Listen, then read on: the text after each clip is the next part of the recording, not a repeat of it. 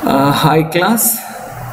Today, actually, Dr. Swaminath must have told you that we had exchanged classes. So I'll be here on today. I'll be here today and also on the Saturday. Probably today's class I'll finish off esophagus because there's only two parts left. That is your pre-malignant lesions and also malignancy of the esophagus. Esophageal malignancy is very, very, very important. Probably it is not so often asked in your theory, but it is a 4-mark stock question. And Barrett's esophagus along with Plummer-Wilson syndrome. Plummer-Wilson syndrome is again asked in medicine than surgery. I'll still try to cover it up. There's hardly anything. It's a short notes. Plummer-Wilson syndrome, and Plummer-Wilson syndrome has a very classical entrance question. So does Barrett's esophagus. CA esophagus staging is little complicated because usually the upper 2/3 are squamous cell carcinoma and the lower 1/3 is adenocarcinoma. So the questioning is not usually asked for you, but it is for post-graduation. Post-graduation entrance esophageal CA is a stock question in itself. So without wasting much time, I'd start Barrett's esophagus. Barrett's esophagus, you have to remember that why does it come and where does it come? Barrett's esophagus comes when there is lot of reflux esophagitis, that is acid getting refluxed into your esophagus. So what is happening? The body of the esophagus at the lower end is not what it should be, like a stomach. It is more for esophagus. Okay, so when this acid is coming, to get acclimatized to acid, the squamous cell layer will get converted to columnar epithelium. There is a metaplastic change of normal squamous to intestinal type columnar epithelium in response to GERD is nothing but your Barrett's esophagus. So what? This irritation, and your body is trying to get acclimatized to this particular concept of this acid reflux into the esophagus. So acid reflux is not a thing that will leave you. So you have to be very, very, very careful. And what is the distinct feature or the hallmark of Barrett's esophagus? In Barrett's esophagus, you find intestinal type of goblet cells. This basically predisposes to adenocarcinoma within 2 centimeter range from the junction of squamocolumnar junction. That is the most common site, squamocolumnar junction. It is where the squamous layer is getting converted to adenocarcinoma, that is the intestinal type of columnar epithelium. That is where at the junction 2 centimeters above, within 2 centimeters above or below, is where the most common site of adenocarcinoma of the esophagus. Now, what are the complications of Barrett's esophagus? Barrett's esophagus will form peptic ulceration in the esophagus, will form stricture, and lately a cancer. So it is a metaplastic change from squamous to columnar, and its salient feature is presence of goblet cells, intestinal goblet cells. Then what happens? You should remember there is a 40-fold increase because of Barrett's esophagus. 40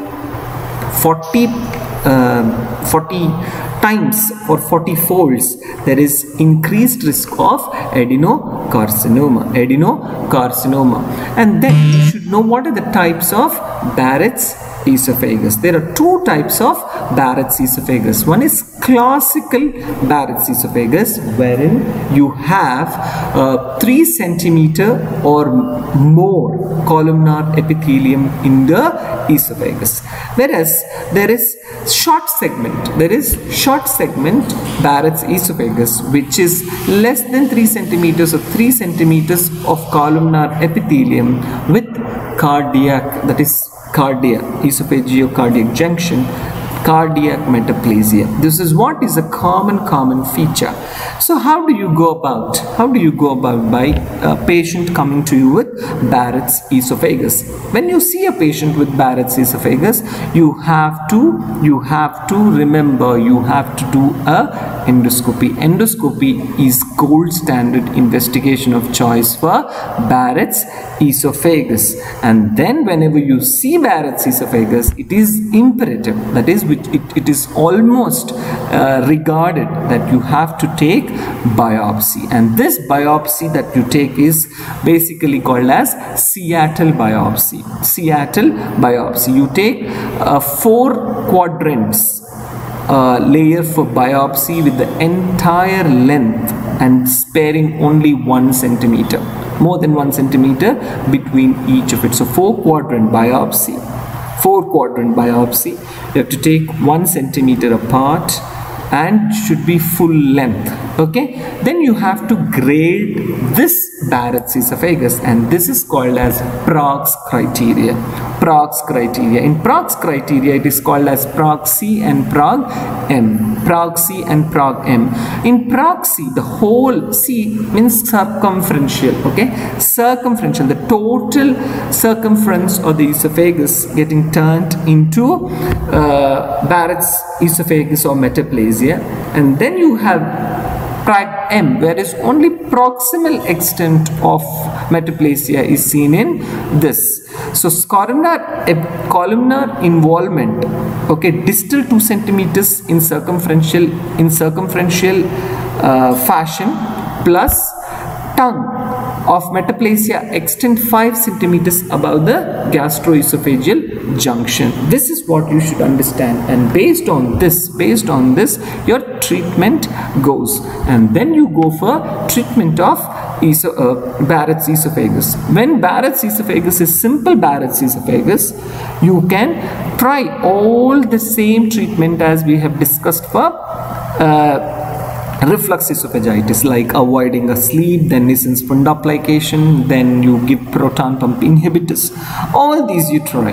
But at the end of the day, once you see Barrett's esophagus and it's almost increasing your cancer potential by 40 times, it is imperative for you to do or conduct endoscopy regularly. With Barrett's esophagus, okay, if Barrett's esophagus, regular follow-up with biopsy is a must. In the absence of any dysplasia on your endoscopy, if there is no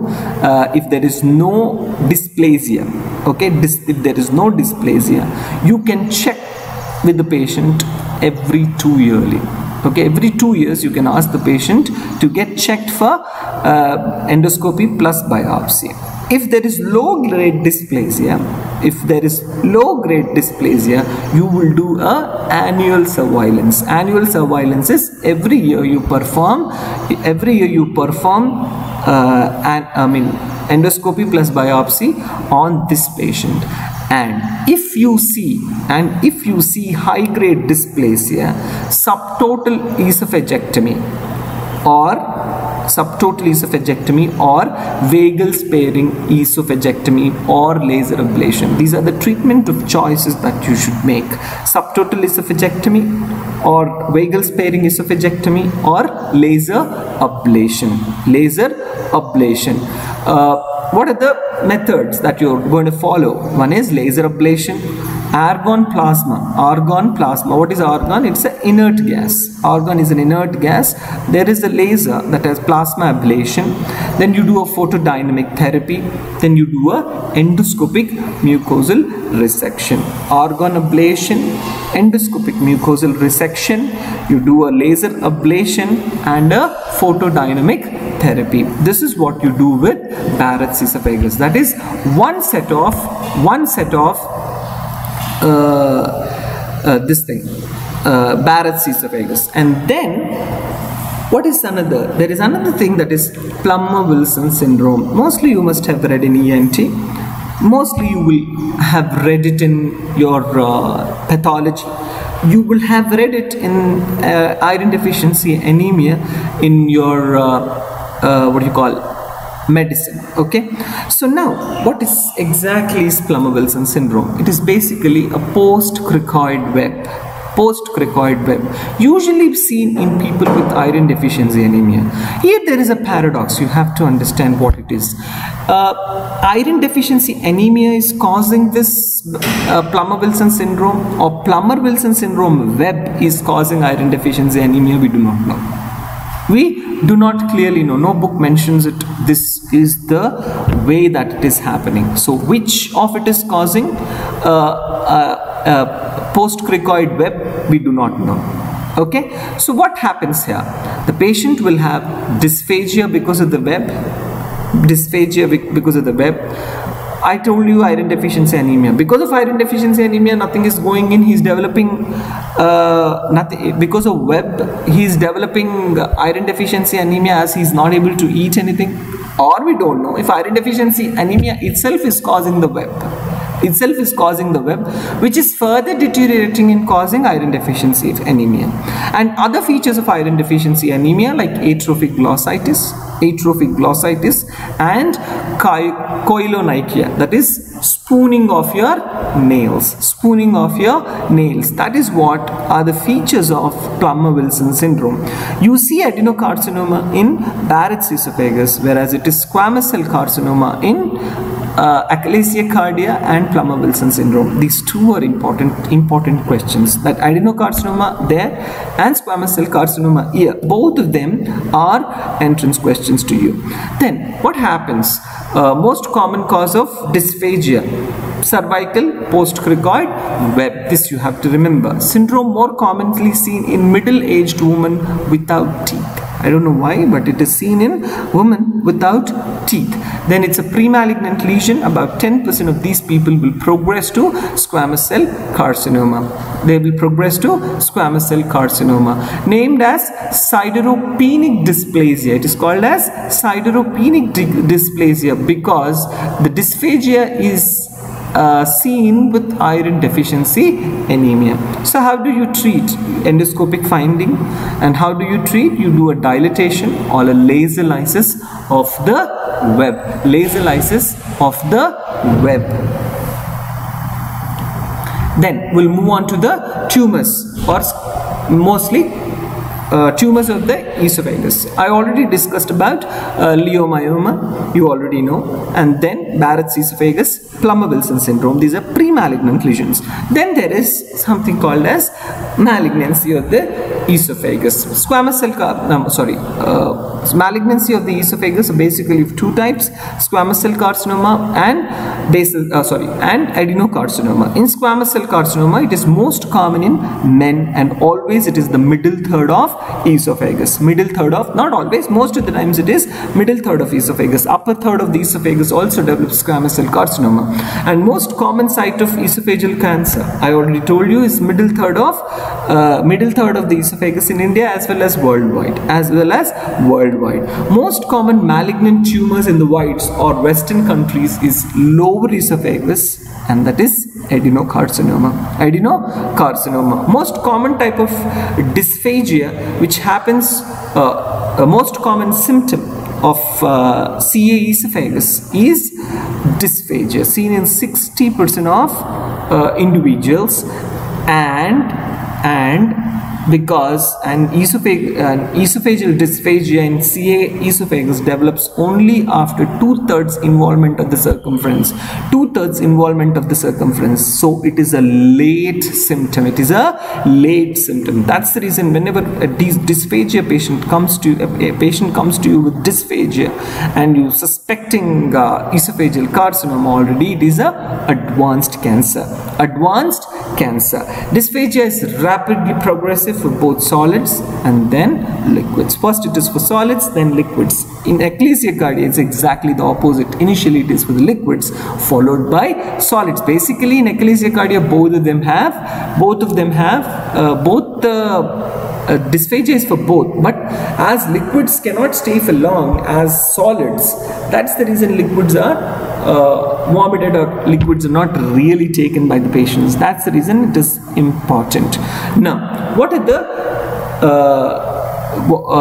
the predisposing factors for carcinoma of the esophagus? First, I'll talk 4 important things that are reasons for development of adenocarcinoma. As these are 4 or 5 odd, you have to make a separate heading, whereas the squamous cell carcinoma has a lot more of predisposing factors. That's the reason the 5 predisposing factors for adenocarcinoma of the esophagus are: number 1, Barrett's esophagus. I already told you.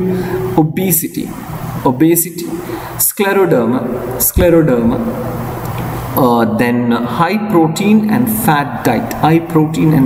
That is a non-vegetarian food with lot of fried food actually. Then smoking.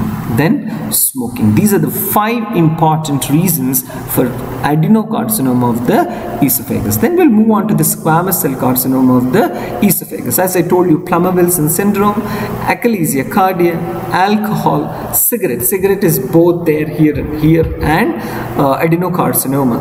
Then physical agents like hot tea, lye injection, that is a dye, lye injection, and radiation strictures. Somebody who underwent radiation and this form stricture of the esophagus, those develop squamous cell carcinoma.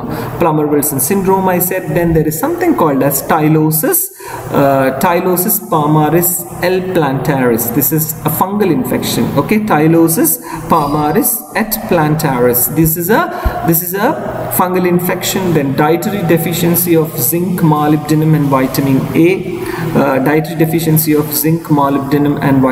A. Then you have already I told you about ecclesia cardia, and then you should remember celiac sprue. These are the places what cause a patient or a person to develop esophageal cancer. So what is the most common variety of esophageal cancer in the world? It is, in India and the world, is squamous cell carcinoma, but in the Western countries it is adenocarcinoma. Men are more commonly affected in esophageal cancer. Plummer-Wilson syndrome carries about 10% risk, and Barrett's esophagus about 40-fold increase in chances of developing malignancy. Now, what are the clinical features of esophageal cancer? Esophageal cancer, as I told you, as the 60% of the lumen to be involved, or the 2/3 of the lumen with the stricturous growth of esophageal cancer, when present, the patient will have dysphagia. And dysphagia is a sign of advanced disease. Dysphagia is a sign of, not always, is a sign of advanced disease. Then you have about weight loss. Patient isn't eating anything because of dysphagia, which means he's going to lose weight, as well as because of the interleukin-6 cytokines, which also cause cancer cachexia. That's the reason the patient will develop loss of weight and loss of appetite. Hoarseness of voice is a very important finding. Why? Because whenever there is hoarseness of voice, there is recurrent laryngeal nerve involvement, and when you suspect recurrent laryngeal involvement, it indicates that the patient is in a fairly advanced cancer. The patient is suffering from a fairly advanced cancer. Okay, fairly advanced cancer. Then what you do, signs of advanced malignancy include, as I already told you, it is patient suffering from recurrent laryngeal nerve palsy and Horner's syndrome. If the patient has chronic spinal pain, which means it must have spread to the plexus of the vertebral column, and if the patient has a diaphragmatic paralysis, as the phrenic nerve passes the long course, it is already involved the phrenic nerve, and that phrenic nerve causing diaphragmatic palsy. These are all signs of advanced disease. And the lymph nodal spread, I already told you, is so different because lamina propria contains lymphatics as well as the submucosal lymphatics. Most common spread, because any squamous cell carcinoma, adenocarcinoma, they go to the lymph nodes. That is a feature. So most common mode of spread is lymph node. Lymphatic spread is through the submucous lymphatics. This is an important bit.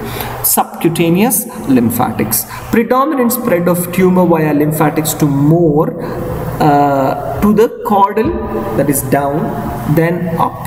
It won't go up as common as it goes down, but the spread can be longer than the macroscopic involvement of the margin. So that's the reason whenever you're doing surgery, whenever you're doing esophagectomy, you take a 10 centimeter margin up and a 5 centimeter margin below. 5 centimeter margin below, 10 centimeters up, because we exactly to the macroscopic view, it's more than the macroscopic view, because the subcutaneous submucosal layer has such long lymphatic system that it must have already spread to the higher region. So we take a 10 centimeters from what we see, 10 centimeters up and 5 centimeters margin below.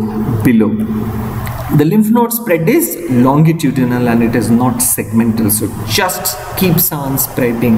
Whereas in your whole of the GIT, the malignancy is usually segmental. In esophageal cancer, it is basically longitudinal spread, so it's continuously vertically spread. So we take a margin 10 centimeters above and 5 centimeters below, 10 centimeters above and 5 centimeters below.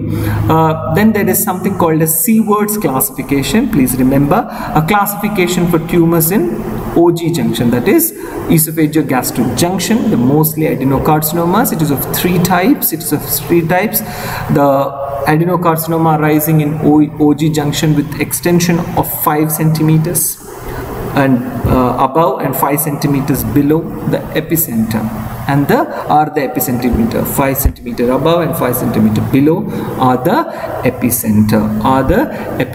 Then how do you check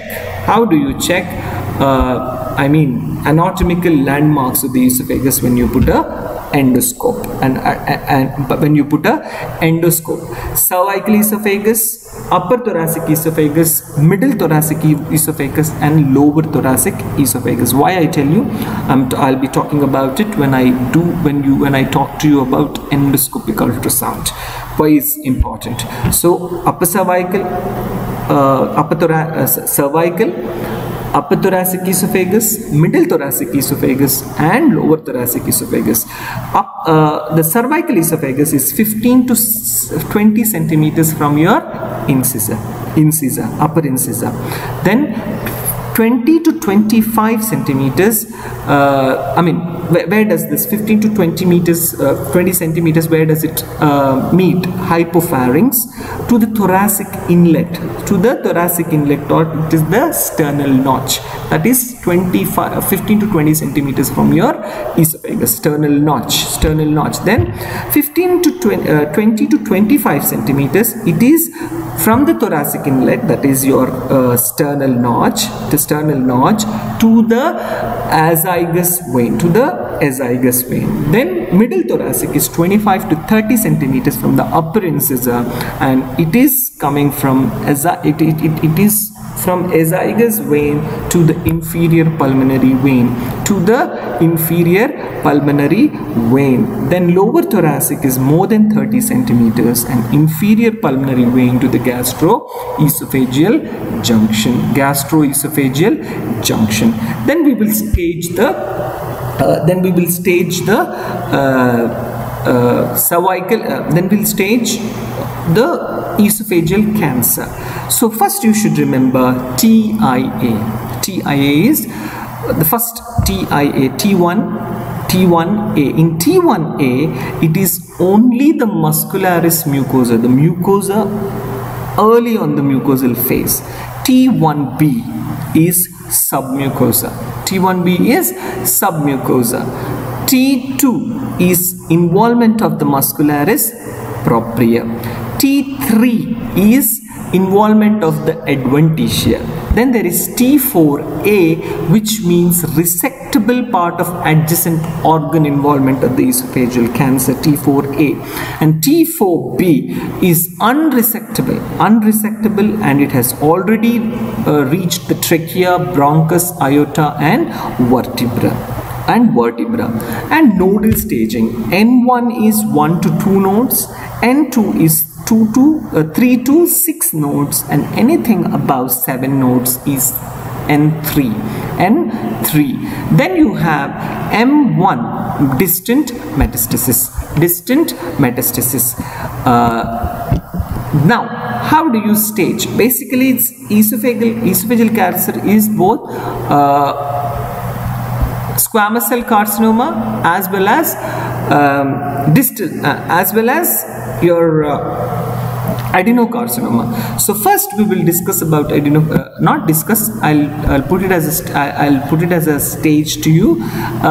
Number 1, when it is 0 stage or high grade dysplasia of Barrett's esophagus, it is TIS with grade 1 dysplasia.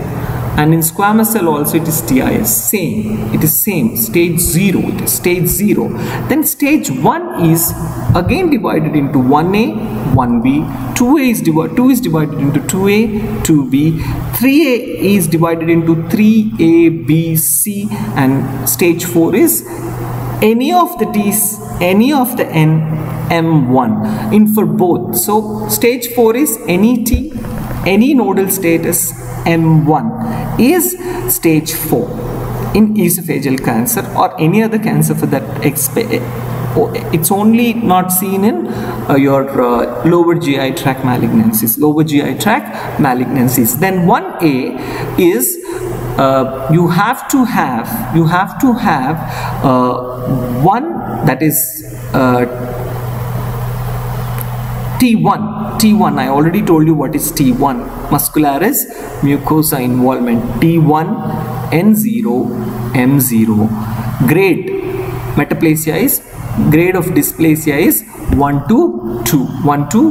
It holds the same to squamous cell carcinoma, but its grade is only 1, not 1 to 2. 1 to 2 in adenocarcinoma and 1 in squamous cell carcinoma. Then you have 1B, stage 1B. T1 and T2 are accepted. T1 and T2 are 1B features, whereas in squamous cell carcinoma T1 and 2 to 3 also are accepted in 1B. Okay, no nodes to be involved. 1B, the grade of dysplasia is 3. In squamous cell carcinoma, it is 2 to 3. When you have T2 involvement, 1 to 2 grade of your Barrett's esophagus, that is also involved. Then 2A, T2, N0, M0, and grade 3. Okay, in squamous cell carcinoma it is 2 to 3, not just 2 to 3. No nodal involvement.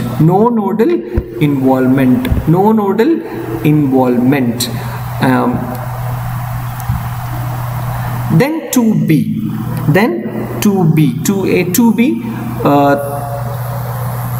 3, T3, okay, T3, T3, T1 to T3, N0, M0. It is 2 to 3, N0, M0 for squamous cell carcinoma.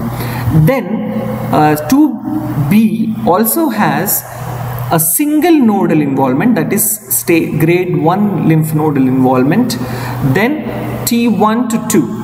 Okay, T1 to 2 with a nodal involvement will be stage 2B. Whereas in squamous cell carcinoma, it is 1 to 2. Okay, 1 to 2. One nodal involvement. Then 3A. T1 to 2. Okay, T1 to 2. T3 and 4A. Okay, when it is T1 to 2, you should have nodal 2. N2 is 3 to 6 nodes. And 3A in squamous cell carcinoma is T1 to 2 with with 2 nodal involvement, that is 3 to 6 lymph node involvement. Then 3A in adenocarcinoma, T3 N1, M0. The same thing for squamous cell carcinoma, T3 N1 M0.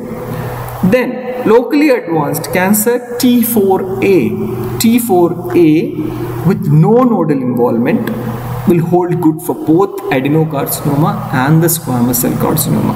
The squamous cell carcinoma and the adenocarcinoma features only differ in 2A, 2B and 1B, 2A and 2B. These are the places where they differ. Rest of the things, they're almost same.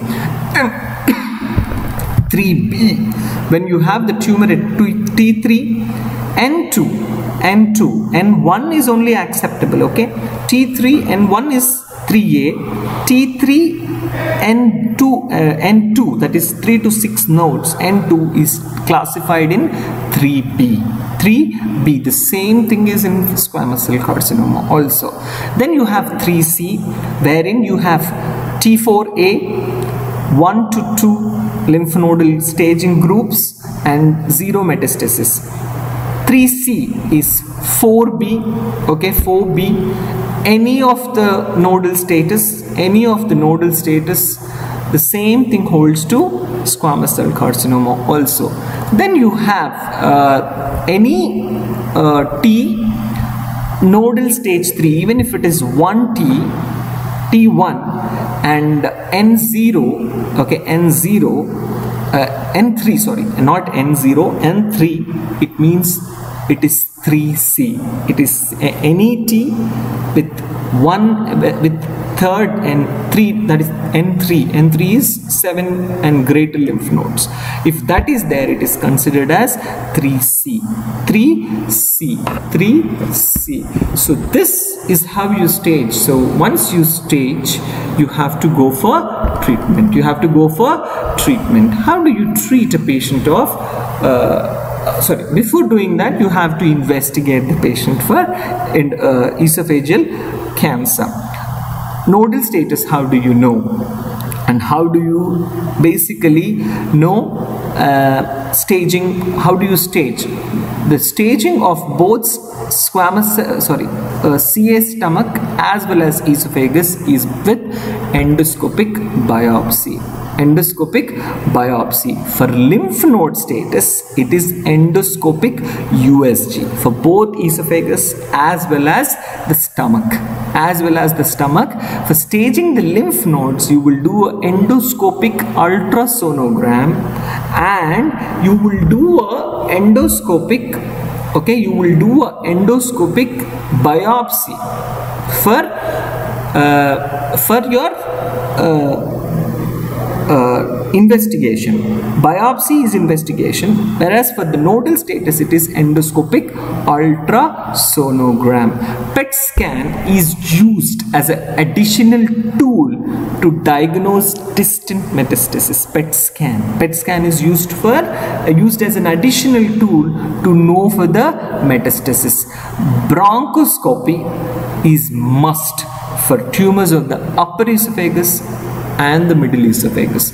Bronchoscopy is must. Upper 1/3 and middle 1/3 tumors of the esophagus will definitely need a bronchoscopy, and then there is speciality of your endoscopic ultrasound. When you put an endoscopic ultrasound into the esophagus, usually how are the layers seen? The first mucosal layer is hyperechoic, submucosa is hypoechoic, muscularis mucosa is hyperechoic, and adventitia is hypoechoic. Okay, so there are two layers.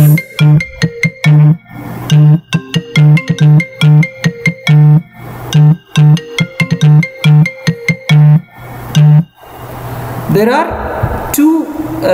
are two layers that are hypoechoic. Then most of the malignancies are hypoechoic.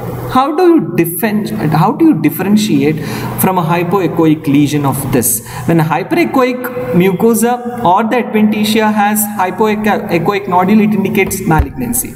But a hypoechoic submucosa and hypoechoic adventitia, if they have tumors, how do you differentiate? Then you should know how the features are there.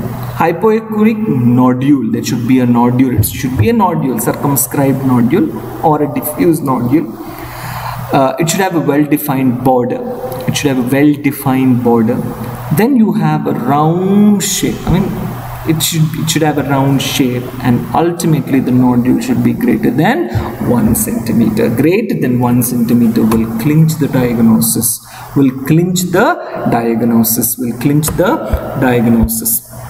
Then, how do you treat a patient who has come to you with esophageal cancer? Stage 1, 2, you have to operate. When it is stage 3, you give them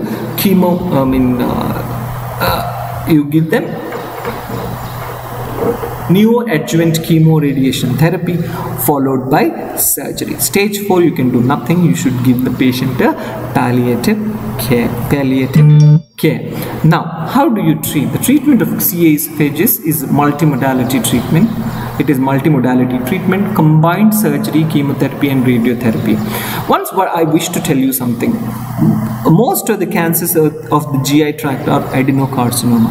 Okay, and adenocarcinoma is a radio-resistant tumor. Please remember, okay? This is not an entrance pit. The only adenocarcinoma that is radiosensitive is your rectal malignancy. Rectal adenocarcinoma is radiosensitive. So you subject the patient with rectal adenocarcinoma to radiation. Whereas rest of the GI tract, the adenocarcinoma will not have any effect whatsoever for radiation therapy. Okay, radiation therapy is more squamous cell carcinoma, especially in stage 1 of buccal cavity, stage 1 tumors of the cervix. Squamous cell carcinoma radiation is the only treatment of choice. You don't even give the patient chemotherapy. So squamous cell carcinoma is radiosensitive, adenocarcinoma is radioresistant, but rectal adenocarcinoma is radiosensitive. Okay, is that clear?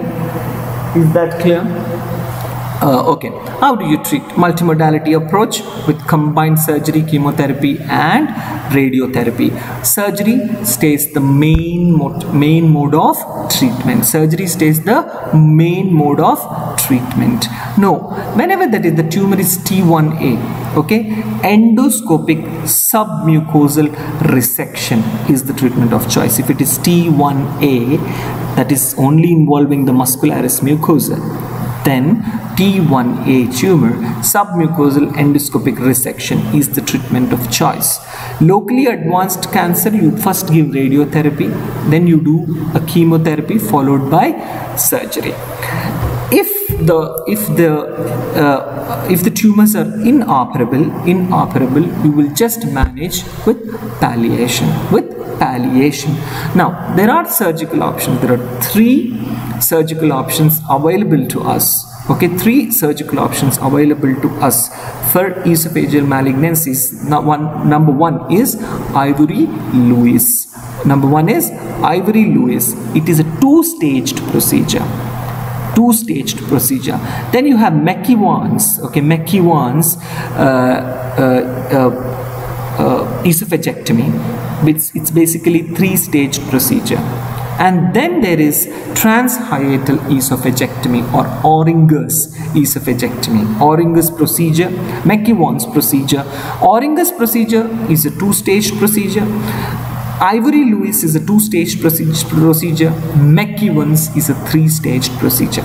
Okay, these are basically for entrance. These are not for the theory point of view, but these are for entrance point of view. In Ivory-Lewis, we do anastomosis in the mediastinum. Okay, though the chances of leak are less, but when the leak is there, it is near fatal. It is near fatal in Ivory-Lewis. The anastomosis is happening in the mediastinum, so leak can go into pericardium, can go into the lungs, and that can cause, I mean the chances of the patient's survival are rare. Okay, it is basically subtotal esophagectomy. Subtotal esophagectomy. Leak percentages are low, but when it leaks, the mortality is quite high. Then there is total esophagectomy, that is McEwan's procedure. The McEwan's procedure, 3 incisions, one on the abdomen, one on the thorax, and one on the neck cervical. These are the 3 incisions. You do a neck anastomosis. And neck anastomosis, the chances of leak are high, but the contamination in the mediastinum does not occur. Even if it leaks, the patient survives. The patient survives. Then there is Oringer's procedure. This is basically 2 incisions. One is the thorax and one is one on the abdomen. Anastomosis is neck anastomosis. Mortality is less compared to the thorax, but unfortunately in Oringer's procedure, the problem is nodal clearance is not there. So post-operatively, you have to subject the patient to radiation therapy. It is a must. It is a must in Oringer's procedure. For the other 2, you don't have to if the nodes are not involved. If the nodes are not involved in McEwan's and Ivory-Lewis, you don't have to do anything. Okay, whereas if you are doing an Oringer's procedure, you have to subject, because squamous cell carcinoma most of the times anastomosis is up. Most of the times it is up, so you don't have to squamous cell carcinoma. So squamous cell carcinoma is radiosensitive. You subject the patient to radiation therapy in Oringer's procedure. In Ivory-Lewis, the anastomosis is taking place in the mediastinum. Leak is near fatal. Whereas in McEwan's, it's total esophagectomy. Anastomosis is here, but it is a cumbersome 3-stage procedure. Cumbersome. Morbidity is quite high during the surgery. But it gives a good cure.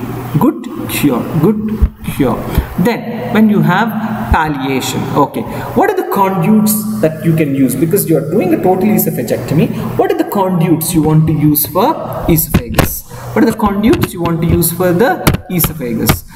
Stomach is the main conduit for esophageal cancers.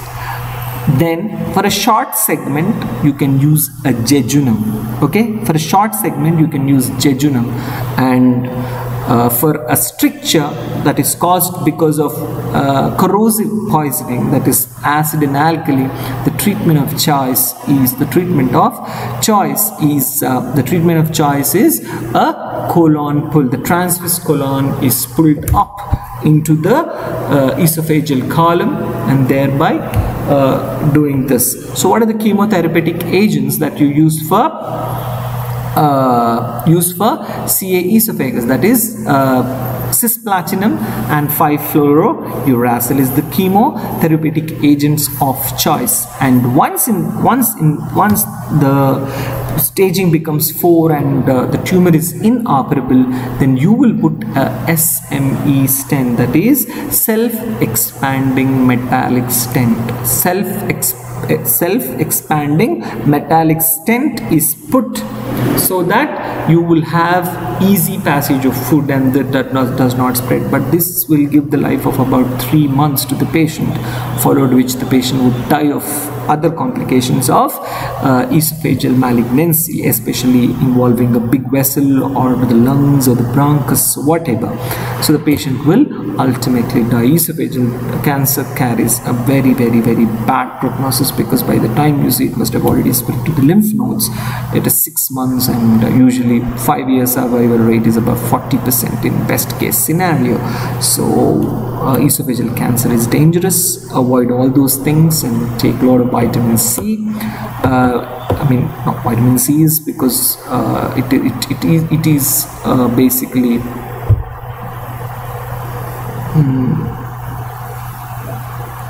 self-expanding metallic stent, SMEs. This was a question that was asked to me in my exam for in my surgery, and I mean not surgery entrance, in the entrance I wrote after my MBBS to get MS seat. So self-expanding metallic stent. Okay, prevention of cancer is always better, so you have to follow. Now if anybody has any questions, you can ask me.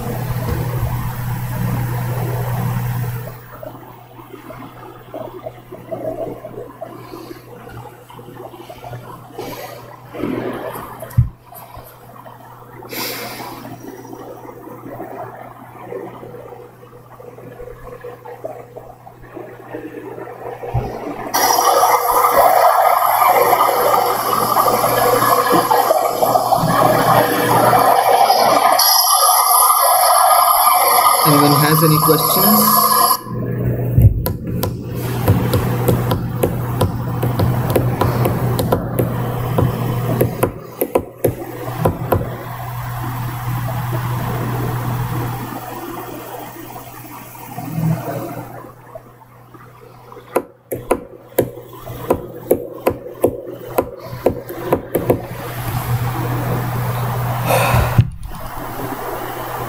Only 10 people are watching, so 9 actually, so hardly anybody must have any questions, and I'll close for today, or I'll give you another 1 or 2 minutes and then close. Anybody has any questions to ask?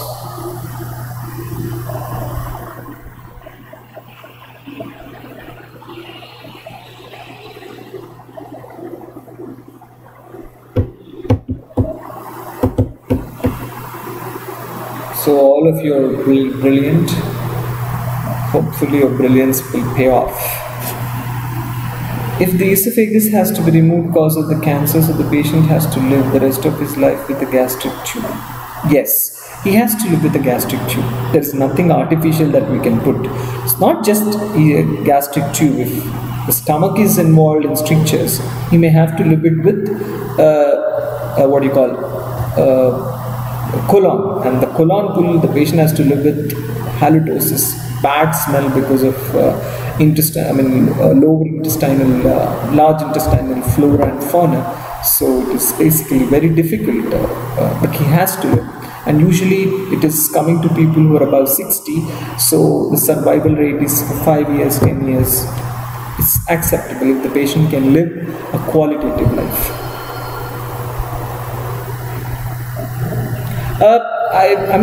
I don't know why it is, why the rectal adenocarcinoma is sensitive to radiation, but they say the genetics of rectal adenocarcinoma is more towards squamous cell carcinoma, because next is anus, where anus is usually squamous cell carcinoma that comes to the anus. So maybe there is a mixture of these things. That is the reason the rectal adenocarcinoma is radiosensitive, but there is no, it's not clearly till now understood why rectal adenocarcinoma basically is radiosensitive.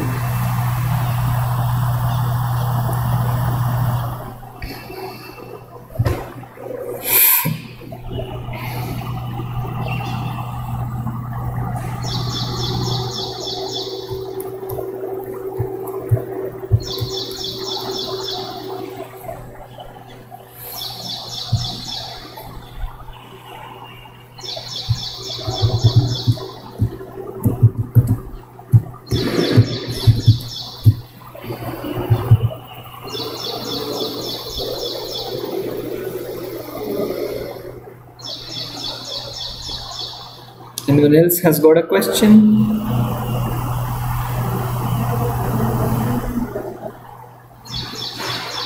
And it is not a Vandanite is not gastric tube, okay? It's not gastric tube, it is a gastric conduit. You're making the stomach into esophagus.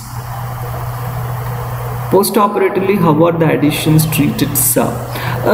See, in the thorax and the esophageal, the adhesions are not so high, and these adhesions are not clearly causing a lot of problem, unless more adhesions are causing problem where intestines are there.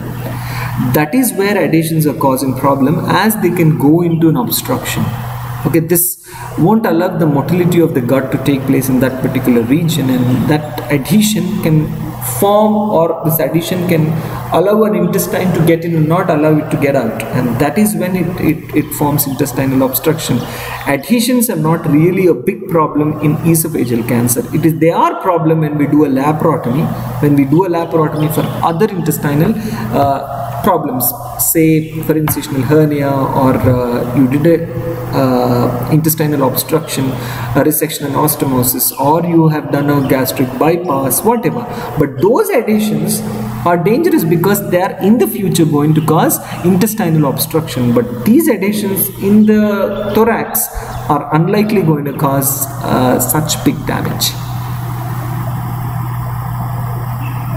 Now, Likita, in 1 minute I'll go and you are giving your attendance now.